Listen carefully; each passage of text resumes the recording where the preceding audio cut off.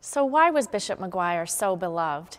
Terry Hegarty continues our special coverage today by taking a look back at the life of Bishop Maguire.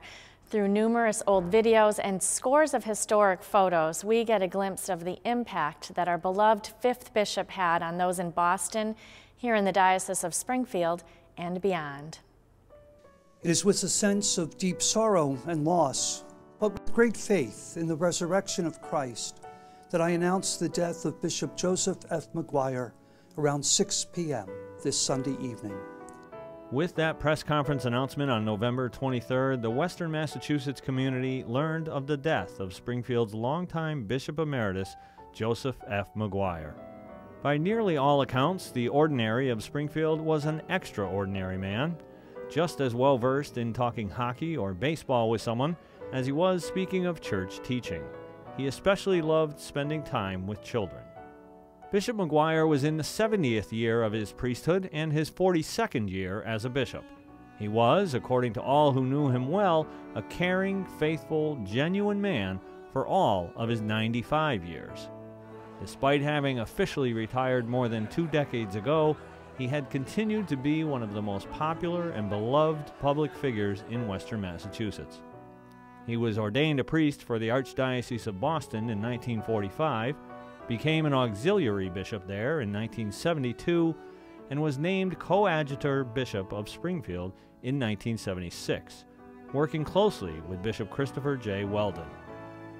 On October 15, 1977, his installation as the 5th bishop of the Diocese of Springfield was held in the Springfield Civic Center to accommodate the large crowd. Bishop Weldon was known as the Great Builder because he implemented the construction of so many churches and other facilities during his tenure. Father Bill Pomerlow, who was ordained by Bishop Maguire in 1979, says that Bishop Maguire's legacy picked up on Bishop Weldon's. Well, Bishop Weldon was the building bishop. He renovated all the institutions of the diocese, all the hospitals, the social service institutions, and established many parishes, which set the physical foundation of the diocese. Then in his latter years, he was a little older and he got sick himself.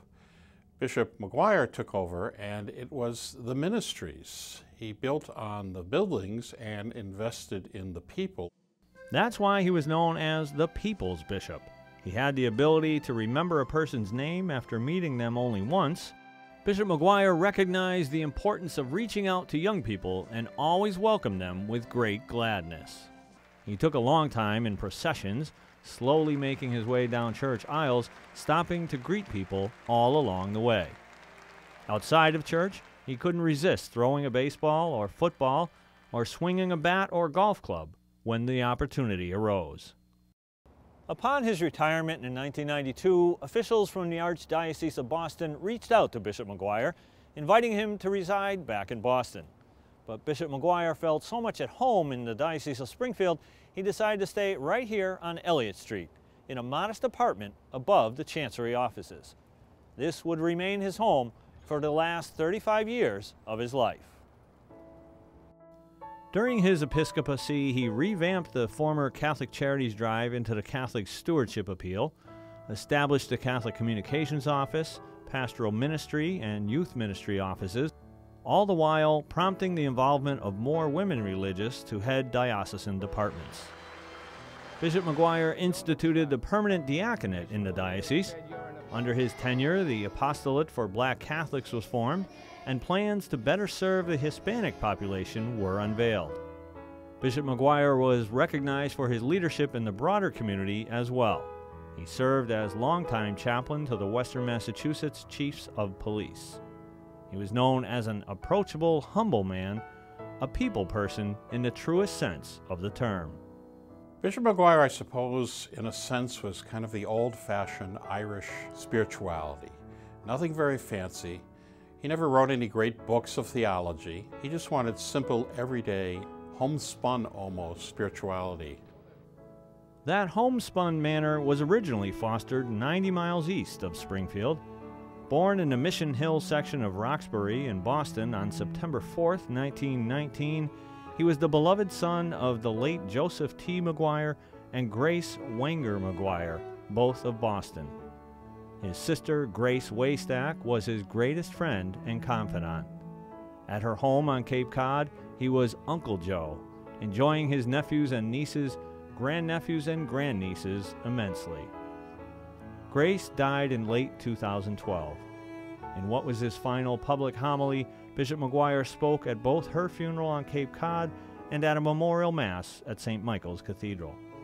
Diocesan staff and friends said that her passing affected him deeply. He was raised in Boston and graduated from St. Columbkill Elementary and High Schools in Brighton, Mass. He went on to attend Boston College, where he was a varsity baseball and hockey player. In 1939, the hockey team went on to a 13-1 record and took the Eastern Championship. In 1984, he was inducted into the Boston College Varsity Club Athletic Hall of Fame. His love of sports never waned.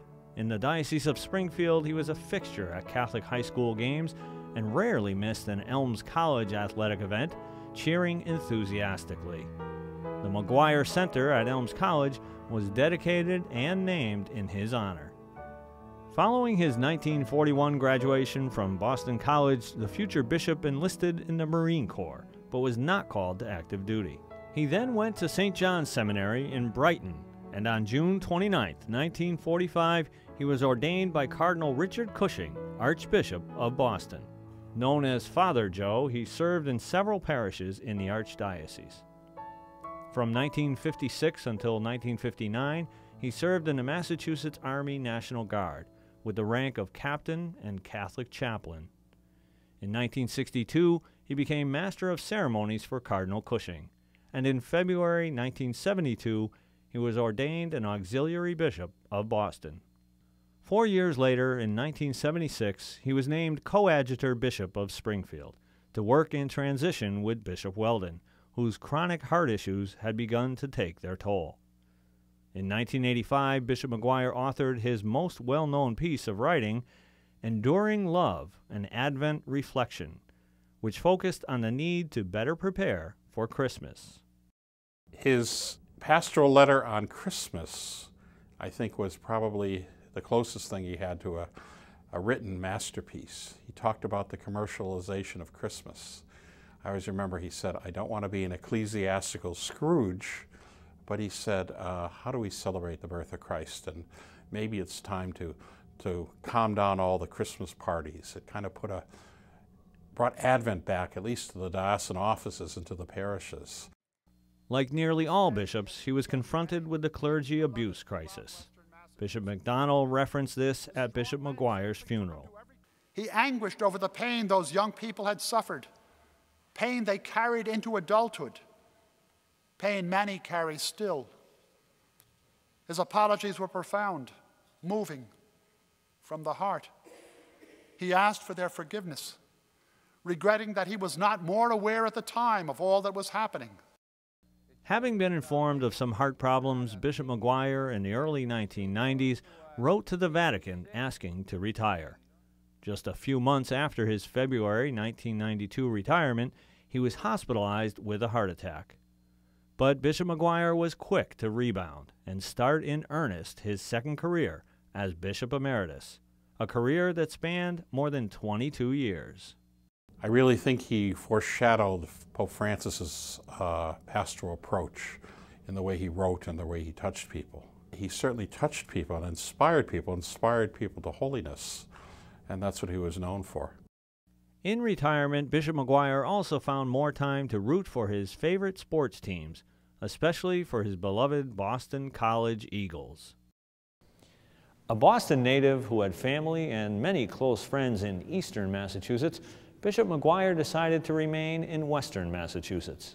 He even chose to make his final resting place in Springfield, here at St. Michael the Archangel Mausoleum, where people of the diocese could come and pray for him. In the words the Church so often uses, "Eternal rest grant unto him, O Lord, and let perpetual light shine upon him." For Reel to Reel, this is Terry Hegarty. It's easy to see why Bishop Maguire made such an impression on people wherever he served. and we are confident that his legacy will continue through all those he mentored and guided during his 95 years.